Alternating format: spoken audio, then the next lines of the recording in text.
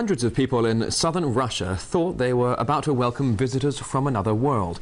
Several times this month in the city of Elista, there were mass sightings of a strange UFO in the shape of two concentric circles appearing in the sky.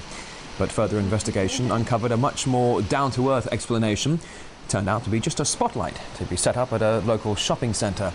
Although the Republic of Kalmykia is no stranger to odd goings-on, the former governor claimed to have been abducted by aliens who he later became friends with.